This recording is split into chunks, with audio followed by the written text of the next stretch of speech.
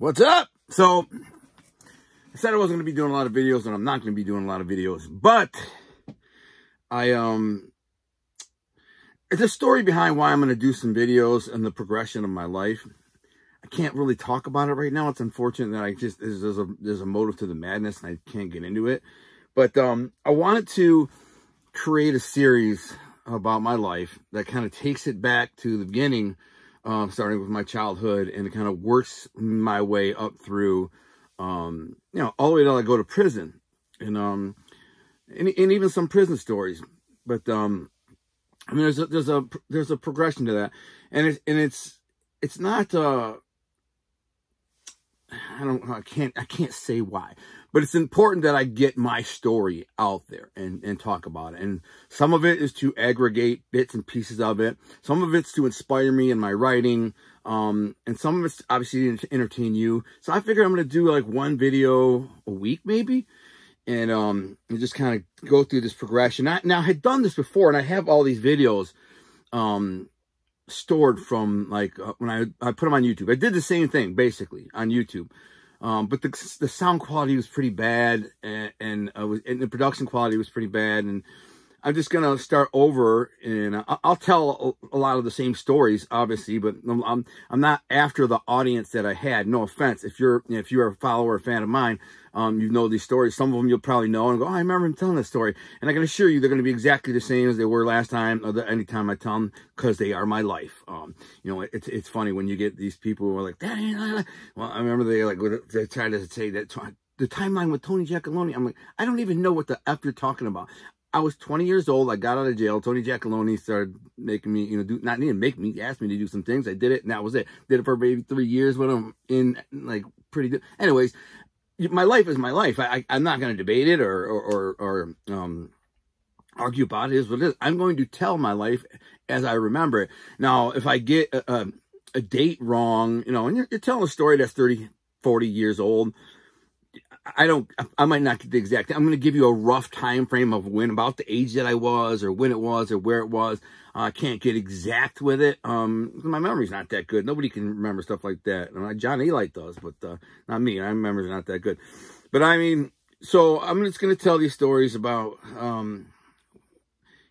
what led me to prison, and also, but before that, what led me into a life of crime. What were the factors that led me into a life of crime? Now I've shared them before, but I'll share them again. And I won't be able to tell all the stories. I'm not gonna, because I have like 300 shows on YouTube that I did telling these stories, and I'll recall some of them, and I can't even remember them all. You know what I'm saying? And then if you hit a keyword, or my wife says something, remember that time? I'm like, oh yeah, but that's it. And as I tell these stories, there's going to be more and more stories that pop up, and I'll get on a tendril, and I'll leave the main story and then come back to it. I wish, I got a lot of, not a lot of friends, but a few friends that, it's funny, I wish they could come on here and tell people, like, yeah, this was Al back in the day. This is how he was. But the problem is, they're not coming on YouTube to say I used to hang around a gangster, and for in fact, and some of them didn't even know I was a gangster, because a lot of my friends, like in high school and stuff, I was friends with them just in high school. And then after high school, they went on to college, or they went on to start businesses or work for their family business or whatever. What the hell was that?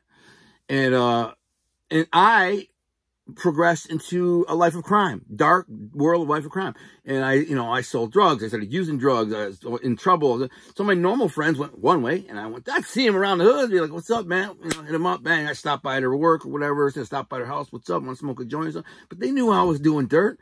I mean, I remember this one time I was about 21 years old, right? So I've been out of high school a couple of years, and I was living in Detroit. I had my own house in Detroit, and that was not a good place to live. A lot of people, nobody wanted to live in Detroit. I lived there because I got a good deal on a house, and I thought, if I have these big parties in the backyard, I can make a bunch of money and like live for free, which I did. So I'd have these big parties. My house was a little white house on State Fair. It didn't have, this is a good story, I'm going to tell it. Seaside story. It didn't have a garage, so I had a Mustang and a crotch rocket, a Ninja. And so what I would do is have these big parties. You know, my friend would bring over a stereo system and like put speakers in the window, and he'd go inside and DJ it, and I'd give him like $100 for the night. And I get a couple of kegs, you know, 2-3 kegs, you know, I can get them kegs like $45. And I put them back there, and I pay these couple big mother effing steroided out mongers, you know what I'm saying? So you give you $50 to just work the door and be security, right? Older guys, you know, like 25, 30 years old. I'm only like 21. And then I just have a bash, and I tell all the neighbors, I'm sorry, I'm going to have a loud party, but, you know, you're welcome to come over and drink for free. I only had one time when the guy lived behind me, got really mad because his kid was trying to sleep, and he came out with a gun and shot the gun. Bang, shut up. I'm like, F you. You know what you can do, shoot us? And I felt bad. He was a cop, too. I was cool with the guy, too, but he's just, you know, the poor kid was screaming and crying because of us. And so living in the ghetto, like I was saying at the time, one more quick story. I don't want to forget the original story. The one where, anyways, I remember one time at that house, it's in the morning, and I get up, and I'm like hungover. I had just had a big bash the night before, and I can make like $1,000 a night. And after I pay everybody off, I make $1,000. It's not bad. You know, if I had, in the summer, I could have a party every week, you know. But I had to, you know, you can't do it every week or all the time because the neighbors go crazy, and the freaking cops come, and it was always fighting and stuff. People getting shot and stabbed. Detroit. So I remember one time, there's this black dude walking down the street, right? And he's pushing his bike, pushing it.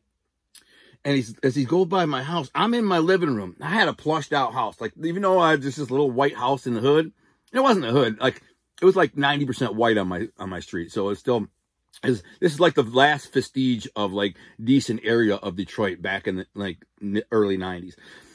Now it's all hood now. But back then it was still pretty nice. And so this black dude's wheeling this thing along, his bike along, and he's looking at me, and I'm in the house. My house, like I said, my house was plushed out. My girlfriend hooked me up. Like, my girl Ramona just freaking plushed it out. She bought me all this badass furniture. Everything was black and brass. Back at the time where that was cool, like black and brass, everything. Everything. It was black and brass. It was dope, man. My house is dope. And I was a slob too. She'd come over and do all my dishes. Anyways, and I'm waking up, and I'm hungover, and I'm laying on the couch, and I see this dude wheeling his bike, and he's looking in my backyard. I see him looking hard, man. So I freaking, like, I got a baseball bat behind the door. So I opened the summertime. I said, yo, man, what are you looking at, man? I ain't looking at nothing, man. I look where I want to look. I said, nah, bro. Freaking, I didn't grab the bat. I walk outside. I said, man, you better look at my backyard, mother effer. I know what you're doing, you crackhead mother effer. Man, who you think you're talking to, bro? He, like, drops his bike and starts walking towards me. Now, he just picked the fight with the wrong mother effer. Like, he don't know me. So he like drops his bike. He goes, man, who you talking to, man? Like, I'm some little punk ass white boy. You know, I was probably like 200 pounds ripped up. So I was doing bodybuilding shows. I just did some bodybuilding shows like a year before. So I was like ripped up about 200, cut up. Pretty little Jersey Shore looking motherfucker. But I didn't look big. I had a t-shirt on. I probably didn't look like much. Just a white kid. He starts walking. Who you? And this dude's like 40-year-old crackhead. He says, man, who you think you're talking to, man? I said, man, don't be looking in my yard, motherfucker. I'll look where I want. He starts walking up on me. Bam! I just boss him. Bam! I crack him in the jaw. Boom. Don't knock him like unconscious, but he goes down and like falls back, and he's looking at me. He goes, hey, what you do that for, man? I said, man, you were walking up on me. You don't think you were gonna? I knew you were gonna sucker punch me, mother effer. I knew what was coming. You think I'm stupid? Because I knew what he's gonna do. He's gonna get up on me, man. What you think, man? Man, come on, man. You look where I want. Bam! And he's gonna freaking sucker punch me. Like, yeah, I got you, white boy. No, man. I'm gonna hit him first. Boom! Knocked him out. Well, like the next day, somebody shot out my neighbor's freaking window. There's a kid named Brian Schuick who lived next door. That's a long story too. He's kind of a douchebag. But our houses looked almost identical. And at like freaking 3 in the morning, I hear this loud boom, and it loud, bro. Somebody drove by and they hit him with a buckshot from a shotgun, and they aimed at the upstairs window. And I don't know if it was like the black dude and his boys, and they were trying to get my house because they thought that his house was my house, or like he was in some beef. He sold some weed, and he was kind of a douchebag, so maybe somebody was after him. I don't know. But I do remember it happened the very next day after I freaking punched that dude in the face. But anyways, it was about that time I was, some girls got murdered. Two girls from the neighborhood got murdered. Stacy LeClaire and Tammy Durishan. Two beautiful girls. And they were like basically they were my girlfriend's two best friends. My girlfriend Ramona, her two best friends. Like Tammy wasn't her best friend, but Stacy was.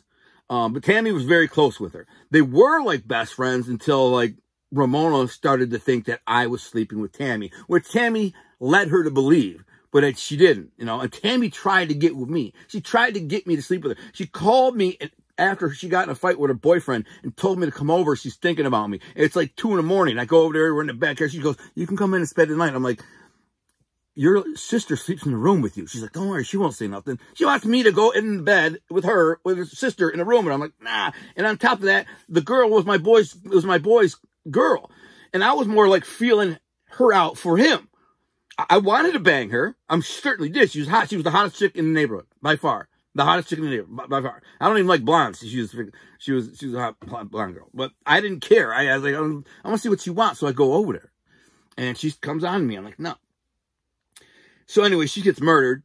This black dude kills her and the other dude. She started dating this black dude named Sean Harris. He had a song called Soulful Morning, or Soulful Moaning, or Soulful Morning, one of the two. It was a good song. It was a really good song. It was on the radio. It was a really good song. And she like started dating him, but he turned out to be a crackhead. He was like stealing her money and going in her purse, and like, I don't know, like they ended up she tried to break up with him, and she went to his house to get her CDs and all this stuff, and he ended up shooting and murdering her and her friend who came with her. Killed them both.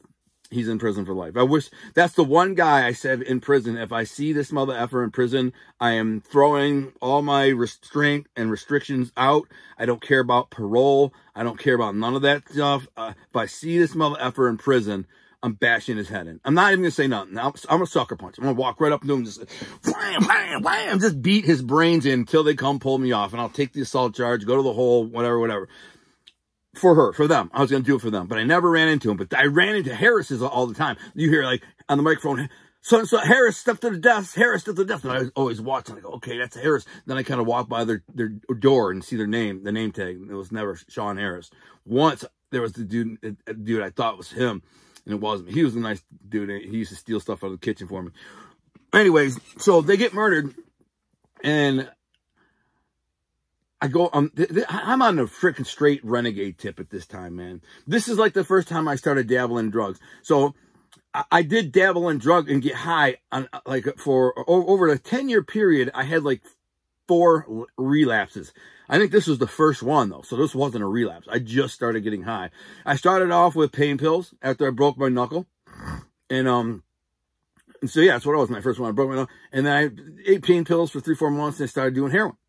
And this is about the time I started doing heroin. But nobody knew. I was still working out. I was in the gym. I was Buffalo Saddle. I had my own house. I had a Ninja, a Mustang, gold chains, badass clothes. I'm in the club every night. But nobody freaking knew nothing. But my money was dropping. And some people were starting to figure out, like, something ain't right with him. Like, you could see it. My friends would tell me years later, like, dude, you could see it in your eyes, man. You could see it in your eyes. Something wasn't right. You look crazy, man. You look like you was ready to kill people all the time. I thought I was just being myself.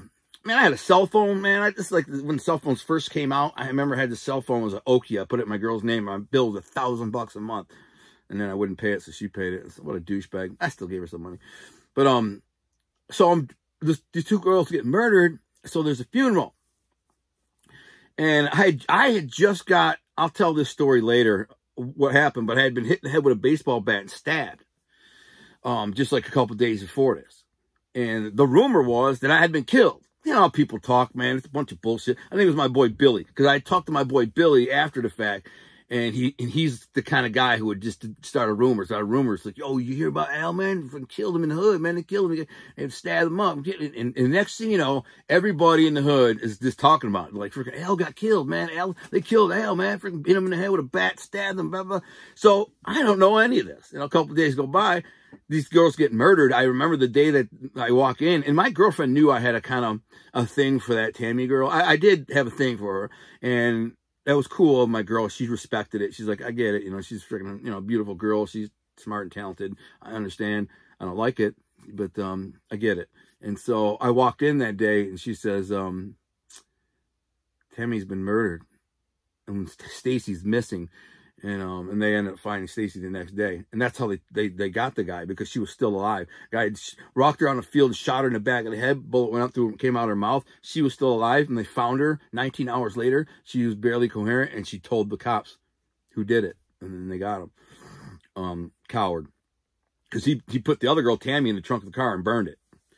What a coward, man. You killed two beautiful young girls, beautiful 19-year-old girls. One was a homecoming queen. One was a prom queen, captain of the cheerleading team.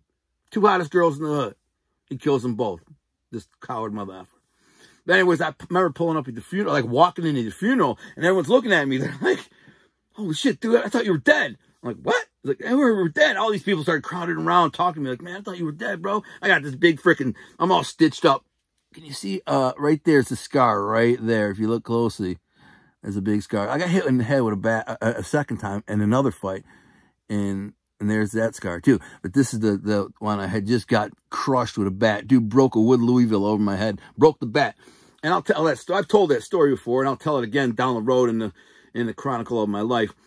But I remember all these people are going, man, what the hell, man? You're freaking alive, bro. Yeah, what do you mean? And whatever. So going back to my childhood, this is what I want to do. I want to go back to my childhood and kind of start at the beginning, right? So, and then work my way up, chronological. So you have a little bit, but I'll go off on tangents like that too. So I don't remember a whole lot of my childhood, like 3, 4 years old. When I was about 4 or 5 years old, my dad, I remember my first memories in life was my dad beating my mom's ass with a broom. Well, he'd slap her around, pushed her down into the bathtub, and put the water on, and he's whacking her with a broom. I'm screaming, trying to stop him. Daddy, daddy, daddy. He's pushing me away. He's all drunk, beating my mom's ass. She's screaming, ah! Me and my sister are like trying to stop him. I took the broom away from him.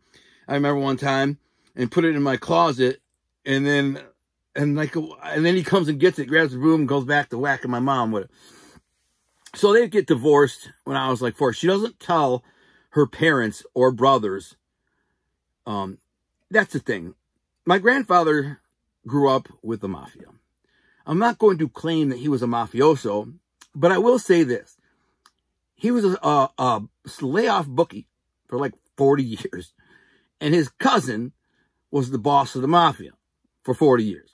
The mafia headquarters, ground zero in Detroit for that 40-year period was the Eastern Market, where it was almost exclusively Italian-owned and all mobbed up. My grandfather had a business called Tocco Produce in the Eastern Market for 40 years. In 25 of those years, he had a multi-million-dollar contract with the city of Detroit, delivering food for the schools, all the schools in Wayne County. So, anyways, I can't articulate how close he was with these people, the mafia. They were his family, his cousins, his uncles, that's his brothers. All of them were involved. I don't know to what degree he was when he was younger, because I wasn't alive. I was a kid. But by the time I kind of was in high school, he retired, but he still was around these people all the time. It was like, imagine, like, I can't explain how tight the community is in a Sicilian community, the Brigata. It's all of these Sicilians had migrated from Terracini, Sicily, and landed in Detroit, and particularly Grosse Pointe, southern Grosse Pointe, Michigan, which is borders on Detroit.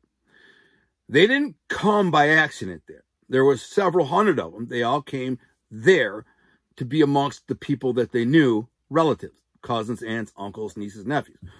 My grandfather originally came to St. Louis, I believe, from Sicily. And then his father had gotten some kind of trouble and went back to Sicily, and he went and lived with his uncle, my great uncle, in Detroit, in the Grosse Pointe area. And then so many odd years later, my great grandfather moved back to Detroit and caught up with him. He married a woman in Sicily and brought her back. And I don't know if how he cleaned up the trouble that he was in, and it's kind of a mystery to me. But so my grandfather was around the same age as Jack Tocco, the boss of the mob, and his brother Tony, and they lived a couple blocks apart. And their family, their father was my grandma's uncle, and they were very, very close. And all the same functions of church and anniversary parties and weddings and funerals and baptisms, and they even built their own church, the Holy Family Church, which is, here's another funny irony. I remember Scott Bernstein saying, my favorite mafia book, I have it downstairs, he says, my favorite mafia book is not Motor City Mafia, his book, but he's like, in fact, it's the Holy Family Church book that your grandfather donated half the pictures to. That's what he said. And so when you go through the book, you see all these pictures, you know, and they're compliments of my grandfather or grandparents.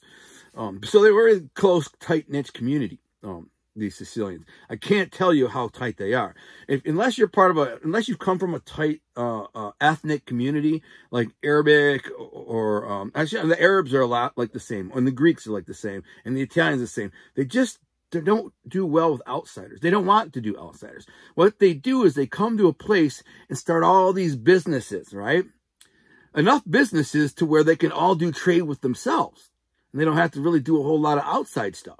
If somebody needs a house built, they go over here and tell Pete Lito, my great-grandfather. If somebody needs produce, they go to my grandpa Pete Tocco. If somebody needs some clothing, they go there. If somebody needs a refrigerator fixed, they go to this. They're all this community. So they Black Bottom in Detroit, in the Grosse Pointe area, I mean, in the Eastern Market area, there was, you know, I would say maybe a couple hundred businesses, and they all owned it, and they worked together to make the businesses thrive. Then they needed food. They didn't go to just a waspy business owned by somebody who's not Sicilian from the community. No, they went to their own community. If they needed money from the bank, they went to their own community. Everything was kind of encapsulated, hermetically sealed into this tight-knit community, right? And so that's where I ended up going to live when my parents got divorced. My mother never told my grandfather or her brothers that my father was beating her and abusing her, because had he done that, he probably wouldn't be here. My father, even I've had this conversation with my father, and I remember having it right in front of my wife a couple years ago, and he's like, you know, if your mother would have told you know your uncles or your grandpa the way I was treating her, I probably wouldn't be here. I said, no, you wouldn't. They would have freaking killed you in a minute, man. And that would have been the end of it. They don't tolerate women abuse at all. They just don't. Get this light here. My dick's hanging out. You know, let's see that. Maybe the light is so in my eyes. It's a little better. So I go there to Grosse Pointe. Now after witnessing my father beat my mother as a kid. And I don't really know much about anything. I don't know nothing about the mob or nothing like that. And that's where it gets interesting with the mob thing, because I'm 5 years old, right? They put me in this school, in Trombley School. I just told, where was I telling this story? Well, my third day of school at Trombley, which is this Richie Grosse Pointe neighborhood where I moved to in Grosse Pointe with my grandparents. It's a big money area, a lot of money, a lot of rich people in the area. I wasn't like rich. My grandparents weren't rich, but they had money. They had a lot of money, like more money than average. You know, like they were, I guess, upper middle class. I think their house is worth $400,000 or $500,000 right now. But again, it was only like 3 blocks from Detroit, so it made it kind of, because it was a little bit closer to the ghetto. It didn't have the value as if you went up, you know, a mile up the road or 2 miles or 3 miles up the road.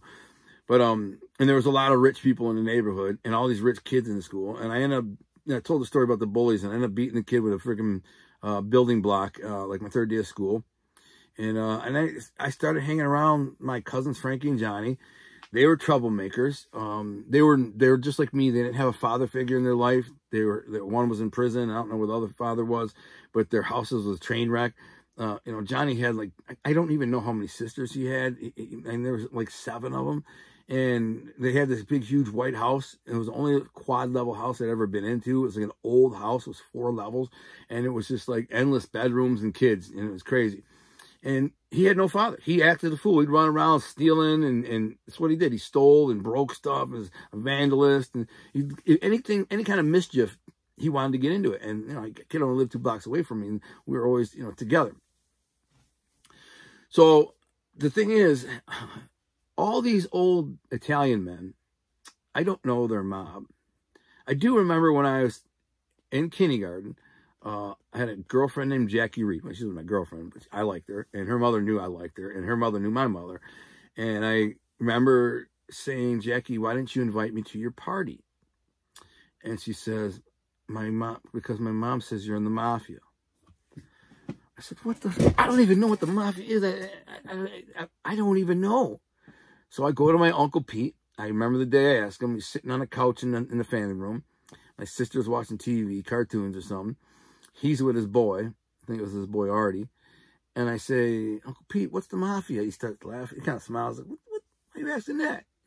And I said, Jackie says I'm in the mafia. What's the mafia? He's like, oh, don't worry. You'll find out soon enough. That's our family. And that's all he said. And I walked outside, went to my sandbox and played. But I started paying attention. I started paying attention more to how people treated my family and how people treated my grandfather and how people treated my mother and people treated me. And I noticed that when I went to the store, for example, there was a corner store on Fairfax, and an old Greek owner name was Gus, and that guy found his way into my book. There's a scene in my book where Vani saves King from getting murdered, and it's just based on that store. He walks in there and saves him. But the old man Gus, so I go walk up and buy candy, and I always save up a little change. I got money from all my aunts and uncles gave me money for my birthday and Christmas and Easter, and so I always had money. And some of my uncles just gave me money because they'd walk up to me, come here, Alonzo, and I stuff a freaking 20 in my pocket. I mean, you know how much money that is to a little freaking kid, 4, 5, 6-year-old kid. I'm like, oh my God, thank you, Uncle Nicky. And sometimes it was just $5, but it was a lot. So I go to buying a candy in the store, and Gus would pushed my money back. So no, Alonzo, top up. I said, and he'd always be like, no, let me tell you, I got something for Mama. Hold on a second. He had a deli, and he'd go in the back, and he'd come back with like some veal cutlets or some steaks, and he goes, here, bring this to your mama. And I said, okay, we only lived freaking 10 houses away, so I'm like, all right, walking down the alley. All I do is walk down the alley behind the store, and there I was. Because the store backed up to an alley. That alley went down to our house, like 10 houses down. Probably not even 10 houses. So I said, yeah, this is from Gus. But then I go out, with my grandfather would babysit me, right? My grandparents. And he says, Alonzo, come on, we're going to the market. Or my Uncle Pete, too. This is all what I'm learning and seeing as a kid. And then we go down to Eastern Market. And keep in mind, it's like Little Italy in New York. Imagine Little Italy in New York. If you've ever seen it, that's what it looks like. But instead of restaurants, it's more like wholesale food services where they sell produce, meats, deli stuff, whatever. Butcher shops. So my nose is itching. It always happens. So we go down there, and everywhere we go, everybody's, hey, Gombani Pete, and they shake his hand, and they kiss him on the cheek, and they say, let me give you something. They go in the back, and they give him a big box full of freaking fruit or meats or cheeses or bananas or whatever. And I'm not saying it's because my grandfather was a mob boss. I'm saying it was because that's how the community was. They liked my grandfather. He was well-known and well-liked. And I think my grandfather was someone who was important to Jack Tocco and Tony Tocco. He definitely was to Joe Tocco. That was his brother. And because of that, he was a Tocco. He was a well-known, well-liked character in the community. So people would always show him kind of respect that he deserved. Not saying he was a mob boss. Not saying that at all. But they treated him like he was one. So I'm a little kid. I'm watching this. I'm seeing this. And I'm absorbing it. And this is how I end up writing my book, To Be a King. And the information that I'm telling you, it found its way into the world of this book. So if you read the book and you're wondering how I captured such a vivid, realistic world of the mafia, I'm telling you right now how I did it. It's not just made up. And anyone who listens, Matt Simoncini, the CEO of Lear Corporation, ranked 198 in Fortune 500, Fortune 200, told me, literally, he said, you're the greatest writer in the world that nobody knows about. I said, well, I'm working on that. And he says, there's no possible way that anyone could ever write a book like this without intimate knowledge of that world, without being in that. I said, well, I had some, enough to glean. He's like, yeah, I can see enough. And he loved the book. And he calls me every year and he says, where's volume 3? Where's volume 3? He's waiting for volume. Everybody wants volume 3. And guy made $14 million a year. I looked it up. He let me drive his Ferrari after he met me for lunch. He met me for lunch to tell me, shake my hand, say, you're the greatest writer in the world that nobody knows about. You need to get busy. And I said, oh, I'm working on that. And then we talked for about an hour over lunch, and we walked out, and he's got a Ferrari Maranello sitting there. I'm like, that's your Ferrari? He says, yeah. I said, oh, it's my bucket list to drive one of them. He goes, here's the keys, man. I was like, no way. I said, would you film this on Facebook Live for me?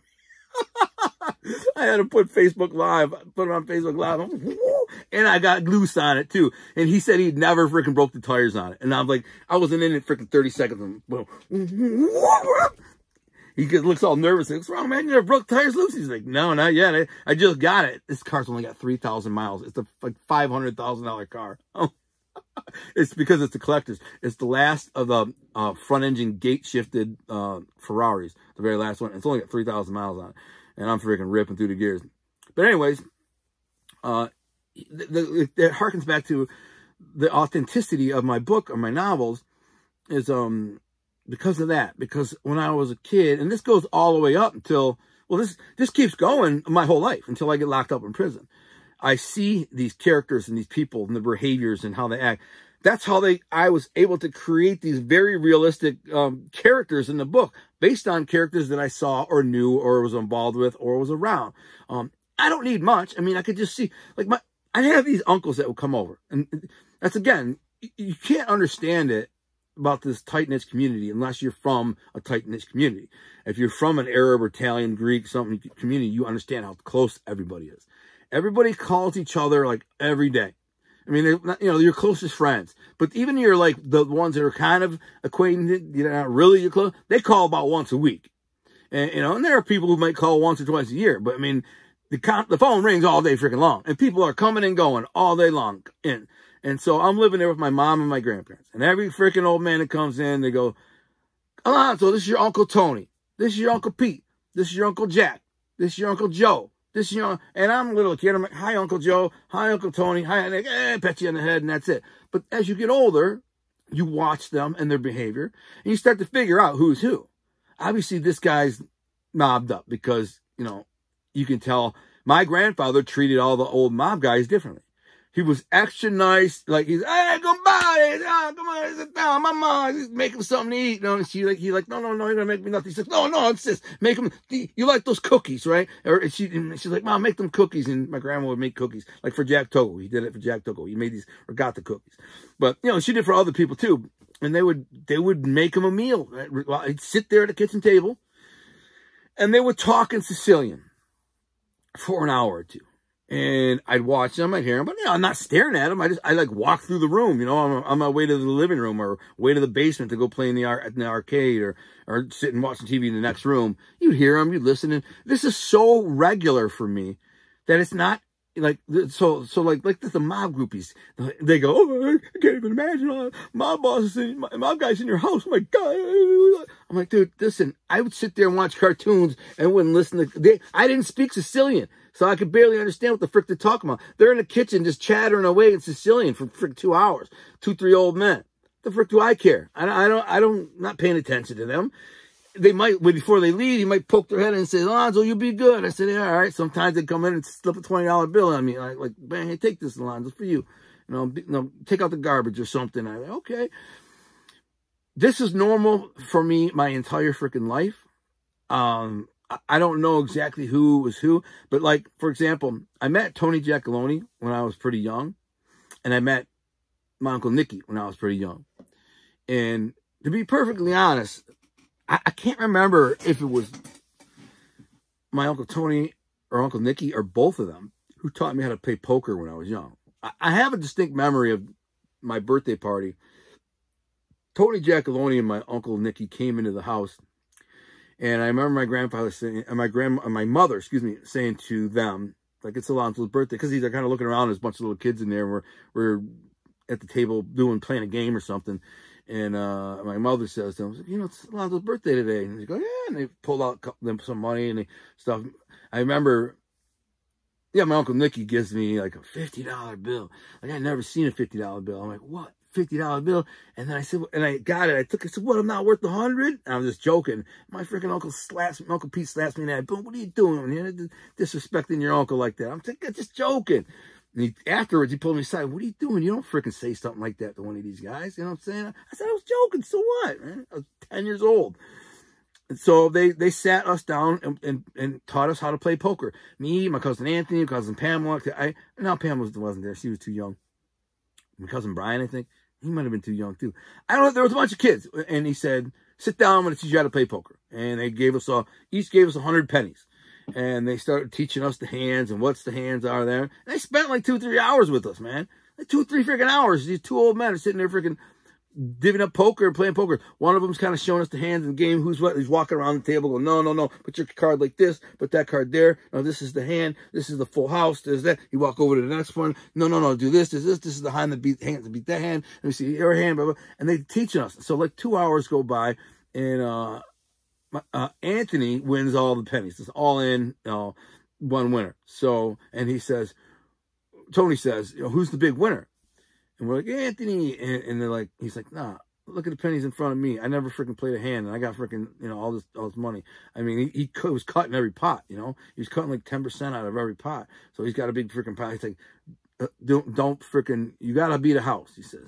Only a sucker bets. That's what he said. Only a sucker bets. Don't be a sucker. Beat a house. If you're going to gamble, you beat a house. You got that? And I'm like, yeah, it makes sense. I'm like, no risk there.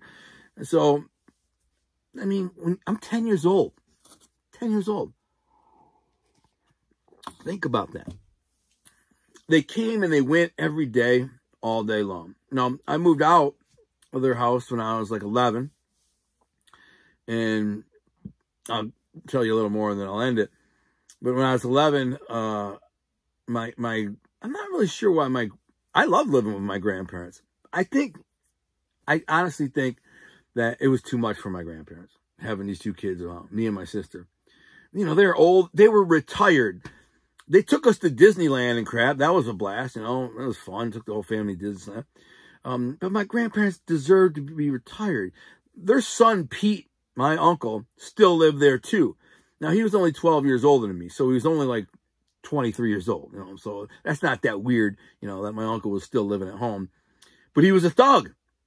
My uncle was a freaking thug. He was a gangster. He was a coming up kind of half-ass wise guy. He never wanted to be in the mob. He never wanted to be a mobster. He never wanted to be in the mob. He just was. He just was around him.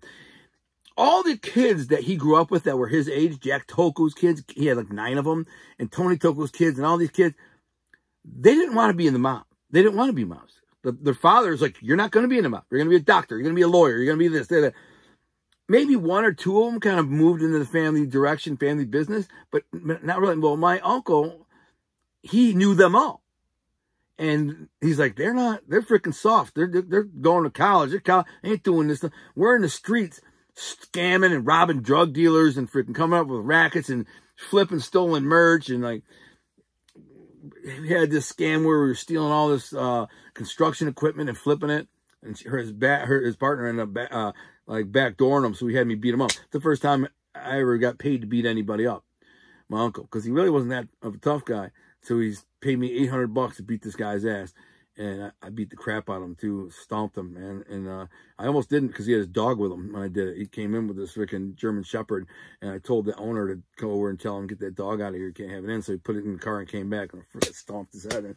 Because he was backdooring my uncle. My uncle and him were partners in stealing, have guys steal all this stuff and like brokering it to these construction companies. But he went around my uncle and went to one of these construction companies and said, here, I'll give it to you for less. You just cut him out and give me the money. Well, the construction company went to my uncle and says, your boy's freaking backdooring you, just so you know. And then he said, no, this ain't gonna fly, man. He's like, Alonzo, I need you freaking beat. I said, how much? He says, I'll give you $800. I think he told me 500 at first. I'm like, nah, ain't enough. I'm like, I'll give you 800. I was like, that's enough. It's bad. But anyways, so my uncle, he's living in the house, and he's a really bad influence, right? And I'll get into that. I'll tell you 1 or 2 more stories, and then I'll end it. But he's hanging around he gets busted selling coke around that time, cocaine, and he's using cocaine. And he's not a lot, he's just like it was 80s, so everybody was doing cocaine, but he was selling it and got busted. And my grandparents were flipping out about it because they're really anti-drug, just flipping out about it. They wouldn't shut up, man, for like a year. In fact, he ended up moving out for a couple of years because he got sick of hearing about it. They harped on him all day, every day, just going on him. And they're saying it in Sicilian, but I know what the frick they're saying. And I hear cocaine in the thing, and plus, and they blah, blah, blah, blah, blah, and they would go hard, and they all spoke Sicilian. They didn't speak English. Like, they only spoke English to speak to me and my sister. To my mother and their kids, it was Sicilian all the time. The phone, Sicilian, 100% of the time, Sicilian. Friends, family, Sicilian. They might break into English in the middle of it just by accident and then go back to Sicilian, but they spoke Sicilian always. and they all did. And like, so it kind of sucked because I was stupid. I should have learned the language. And I might say, what did he say? And I remember, I like, what did that mean? And I go to ask my Uncle Sal. So Uncle Pete just said this. Da, da, da. What does that mean? He'd tell me what it means. And I go, okay. Sometimes I remember, sometimes I don't. But I heard like the normal like saying like, ah, ma signori, go por esale, pazzu was me. It was crazy. You know, things like that. But I didn't, I wish I would have learned it. So my mother, I think, moved us out of my grandparents' house because we were just too much. You know, I think it was, my grandfather was a few times kind of snappy on me, and mean to me, but he didn't, not bad, but, you know, he wasn't his normal self. You know, I've been living with them for 5-6 years, you know. They did, you know, dude wanted to retire and just sit back, watch freaking Westerns and just, you know, watch football. I love football. That was the thing. He want to sit down and watch football, and he was a handicapper, so he'd do like Larry Mazza. He'd handicap all the teams. He had the newspapers out there. When he was doing the sports thing, his book, he had 4 phones going, and he would just get calls from people who had, you know, off-balance books, and he'd call a guy, can you handle this weight? Or no, click, and until he had it balanced, kick off, boom, everybody gets paid. I remember telling Scott Bernstein about it. I said, trying to say, you understand how that works? He said, yeah. That's what he did. Oh, I know. Yeah, sure you do, pal. But, so my mom moved us out. We went and got a house in Harrison Township, a little shack-ass house. My mother tried to work as a school teacher, but she ended up having a nervous breakdown, which is a mental disability. She had a nervous breakdown. She flipped out. They put her on a bunch of medication that made her zombie and sleep all day. She didn't clean. She didn't do nothing, man. She just laid there, got fat as hell, and just laid around, slept all day long, and wouldn't cook, clean, do nothing. The house was trash, and we lived in this tiny little shack of a little, like, it was a house divided into 3 units, right? And all it was like 2 bedrooms, like a 1-room living room, and then attached to a small, shitty little kitchen. It was so small and crappy. Everything was crappy. Everything. And then my mom didn't clean, so it just got disgusting. And my room was trash. And we lived, but my grandparents didn't know. Like, my mother hid it from them really well. She made them believe that she was working when she wasn't. We were on welfare. So we'd starve when we ate, you know, the welfare Focus Hope cheese, the crackers and stuff. Every freaking month, man, we'd go to the freaking welfare station, and she'd grab the cheese and the crackers and the powdered milk, and we'd have to use it. She would get enough food, get the food stamps, right? And boom, we have enough food and eat good for like 2 weeks. But then the food was gone in 2 weeks, and then we'd starve. So it was sad, because I'd go eat at my friend's house all the time. I remember like just going to my friend's house to have a sandwich. Just a sandwich while they were eating. I'm like, can I have a sandwich too? And they're like, yeah, sure. And I was like, oh, thank you. I was a fast metabolism little kid, you know, and I ran around like a little rugrat. I did a show called The Wonder Years, and I should do that. I should tell you about that again. But it really was a happy time in my life, even though my mother was mentally ill and sick. I enjoyed that neighborhood because it was across the street from the lake, and a couple of my friends lived on the lake. And we could go fishing every day. And plus there was this big wood lot. We called it Lake Lot. It was about 3 acres on the lake. Somebody owned it, but we used it like we owned it. We put a bike racetrack in there, a bunch of forts. It was right on the lake, man. We were hunting ducks with our BB guns. I mean, it was just like Huck Finn. And my friend's house was next door to it. So we literally, like, it was ours. And then they had this big freaking point that went out into the lake, like 200 yards, and all these big giant willow trees. And at the end of the point, there was a duck blind, so we could go duck hunting with shotguns. I mean, it was set off the road like freaking, you know, 400 yards. So, I mean, everybody duck hunted along the lake there.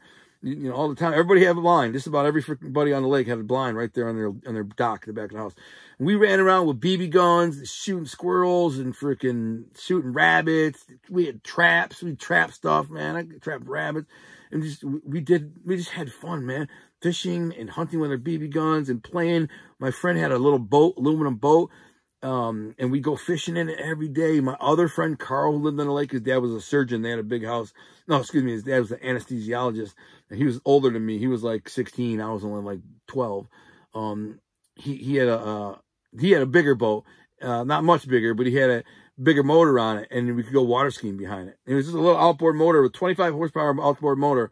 and like a 16-foot aluminum boat. The dude, it would pull us up right on the water skis, and I learned how to water ski, and I was trick skiing. I was doing tricks. I do 360s, go sideways, backwards. I mean, it was nothing real crazy, but I was 12 years old, so I felt like I was doing pretty good.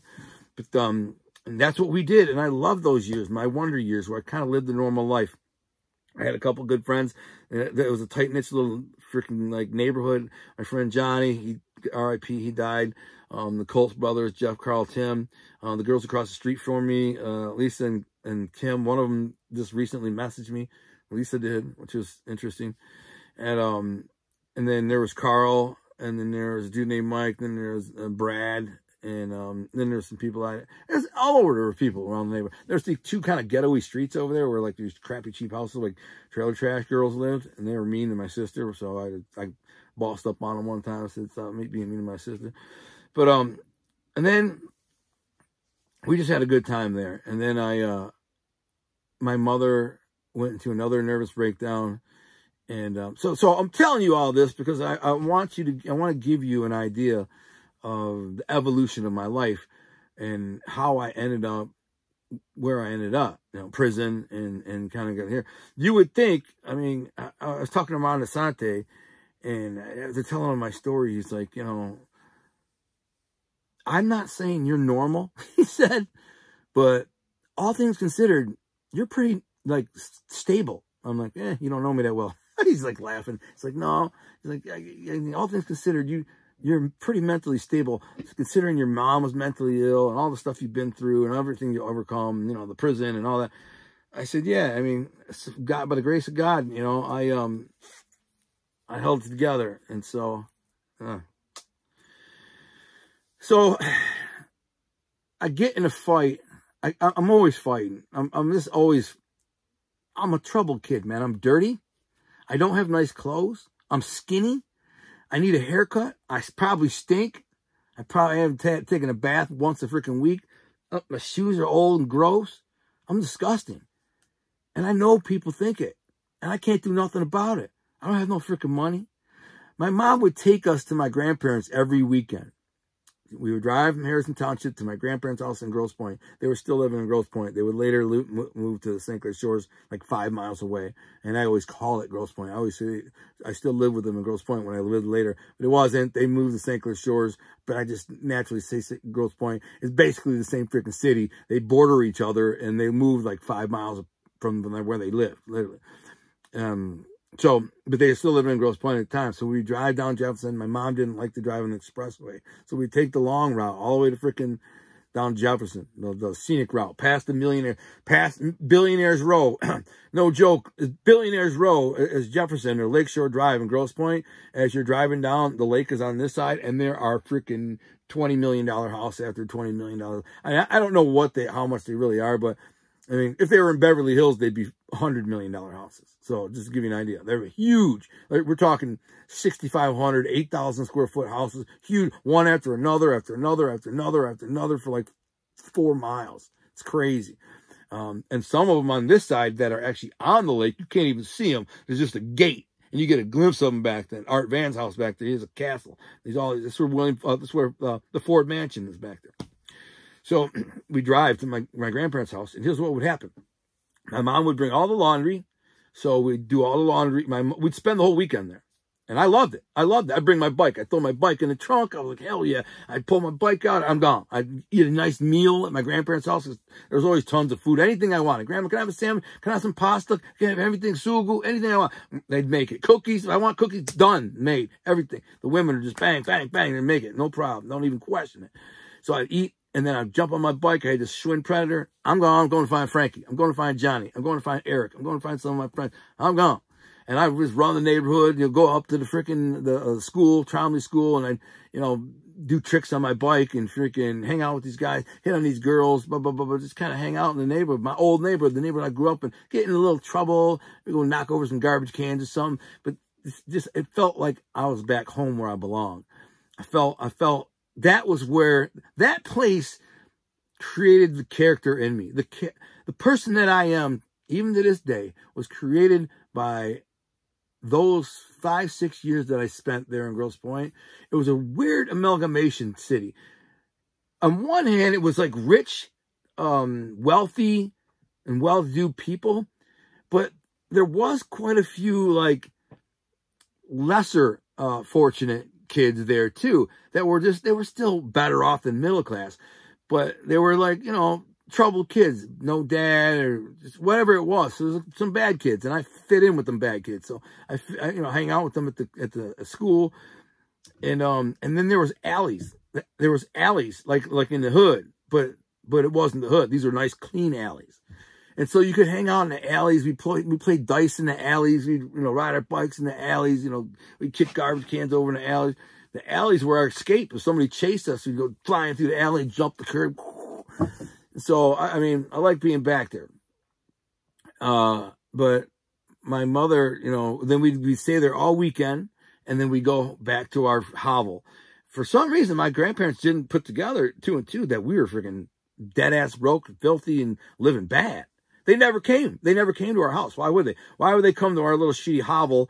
And I think they came there like one time when we first got it. And like, oh, cool, got a house by. And then, you know, we go to their house. They had this big, beautiful house, tons of food. And she would send us home with a big box of food, big sugu, a gallon of sugu, which is pasta sauce, you know, a bunch of leftovers, bunch of food, whatever, boxes of fruit. My grandpa always had tons of fruit because of his business.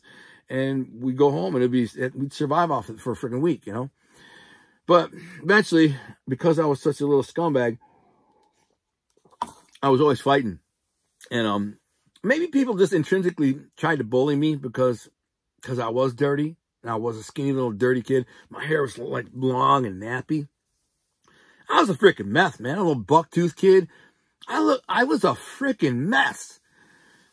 So people tried to bully me, and I would not stand for it. I did not back down from nobody, man. Nobody. I don't care how old they were, how big they were. I had mother effing seniors, like high school seniors, like trying to punk me, and I'd say, F you. They'd laugh, get the frick out of here, kid. And they'd push me away. But I wasn't backing down. So I was always getting in fights. So I went to Lance Cruz South Middle School. And I remember I just told a story about bullies, so I told this, I want to tell the story again. But I remember I got in a fight with a kid. I was helping a kid. His name was David, a big muscle-bound, good-looking kid who he got hit by a bus or something, or I think a truck, and he limped really bad. And some older kids were basically beating him up in the bathroom, and I walked in there, like, caught him. So I jumped in and started fighting. I was already on suspension, in-house suspension, for fighting. So they caught me fighting, and they got in trouble. And then a few weeks later, I got in a fight with this kid, Bill Plunkett, was bullying this other kid named Bruce the Moose. And I said, you know, bully me, motherfucker, you punk-ass mother. He wouldn't do it. And then he jumped on my back when I walked away, and I started fighting. I beat his ass right in front of my principal. My principal was walking by when I did it. And that was the last straw. So they tried to call my mom, and they can't find my mother. So I can't remember what happened next, but like they either got a hold of my father or my grandparents. I think they got my grandparents on the phone. That was like their emergency contact. And they said, you know, they asked us, me and my sister, where's your mother? And we're like, in the hospital. I'm like, how long has she been in the hospital? Like 3 weeks. She freaked out and the cops came and they took her away. She was like having a breakdown. Crazy. She was nuts, walking around outside barefoot, screaming and yelling. And the cops came and they took her they cuffed her up and put her in a freaking paddy wagon and took her to the mental insane asylum. And dude, I had to visit my mother in an insane asylum, dude. Do you know how hard that is on a child? To go to a mother effing insane asylum. This is about the time I did it. My grandparents took me. They're going to take me to see your mother. I remember it was a long ride. It was in Ypsilanti, Michigan. I remember because they took me there when I got arrested for the cases that sent me to prison. One of my defense options, my lawyer said, he wanted me to play crazy. He wanted me to play crazy and say that I had this imaginary killer gangster threatening to kill me if I didn't pay him money. And that's why I was acting crazy, like robbing mother effers. This is the defense, the attorney's defense, you know, plan. And it didn't work. I went there and I basically went there and just kind of acted myself. I don't know. I can't play crazy. I mean, I guess I could play crazy, but then I'd have to stay crazy, you know, for the rest of my life. I knew I wasn't going to pull it off. But I went there into this crazy insane asylum. But I was locked down in a lockdown wing. They chained you and locked you up, and you're in a room. When I went and visited my mother, she was, I remember it was her birthday. That's why we went there for her birthday. It must have been March, because her birthday is in March. We brought her a cake. I remember we didn't have a knife to cut the cake, so my grandpa used the string that was on the box. The box for the cake, it was a white vanilla cake with white frosting, and there was a string around the box. So my grandpa opened the box, and we were like, we don't have a knife, because you can't have a knife in a crazy house, you know, an insane asylum. So I don't even know if we had, they let us have like plastic forks, I'm sure. And so we remember he took the string and like chopped it into pieces like that. And I thought that was pretty ingenious. But I remember going in there, and they walk us through several wings, if you will. And there were some just crazy mother effers in there. I'm talking clucking like a chicken. And just shrieking. One dude was walking against the wall and just kept walking against it. Boom, boom, boom, boom, boom. Just insane. And that was, the examples I just give you are like 3 examples of like hundreds that I saw in there. It was freaky. It was freaky to freaked me to F out. I'm like 12 years old, 13 years old. And I'm seeing these insane people. And my mother is in here with them. And I remember being pissed. I remember like, what the fuck is my mom doing in this place? Because my mom was pretty normal. They had her medicated and she was fine. She's like, hi, honey, how you doing? She's like, I love you so much. I miss you. And I'm like, yeah, I miss you too, Ma. And I just couldn't believe my mother was in here with these crazy mother effers, man. Like I said, Mom, why do they have you in here? And she's like, it's not long. I'm going to be coming home. Like, why are you in here with these people? You're not like these people. She's like, I know. I'm like, what the fuck is wrong with these people? Like, well, how could you put my mother in with these freaking people, man? These insane mother effers clucking like chickens and barking and crawling around the ground like they're a dog. And I just couldn't believe it, man. And it kind of broke my heart. I just, you know, to see your mother in that situation, dude, it's horrible. And anyways, so my mother, what happens is I end up going to have to live with my father, my drunk alcoholic father. I'm going to leave it on that. It's an hour. My mother would get out of the insane asylum several months later, or not, you know, not that even long. I think it was just a month or 2, man. It might have been a couple months.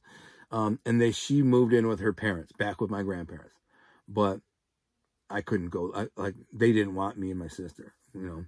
And at that point, it was around that time that they moved into the St. Clair Shores house. So it was like right about that time. I don't know. They might have been in Grosse Pointe for another year or 2. You know, my mom ended up staying with them for the rest of her life until, well, towards the end, she got her, before my mother died, she was 44 years old. She did have an apartment, and I can't even think about it one time. But I'll tell you the story. I want you to know how fucked up my heart is. I was at Kiteman Row. My mother lived in an apartment by herself about 2 miles away. My mother called me every day about 5 times. 5 times a day. Drive me nuts. Mom, what? Mom, what? And she'd answer, honey, how you doing? She just wants to talk. My mother just wants to hear my voice. I love you. I miss you. Mom, she lives by herself. She just wants to talk to her son, her baby boy. I'd hang up. Mom, stop calling. So I go to this Kiteman Road, this softball diamond or baseball diamond. My boy Gino's playing baseball. Sitting there watching the game. I look over. I see my mother walking. She's walking out of the ballpark. And I don't go say nothing to her. I don't even go say hi. Yeah, and she died a couple weeks later. I don't know why I didn't go say hi. My own mother. She's walking 2 miles home. I don't know why she was there, just to watch some baseball, I guess. My mother. Couldn't miss her. She was a big, heavy-set woman. Just walking. Why didn't I run down there and say, Ma, what are you doing? And give her a hug and a kiss. It would have made her day. Would have made her life. She would have made her freaking week. She would have she probably would have cried. She would have been so happy. No. No. This is what it is. Can't go back in time. I'll get to that, what happened to my mother in the next one. But basically, I ended up going to move in with my drunk, alcoholic, douchebag father who wouldn't even buy me food. So please continue. I'll do another video, start off there and tell you about the next leg of my journey into freaking, dark doom. Ultimately, I win. So just so you know, it might get bad, but I'll make a comeback. Here I am. So God bless.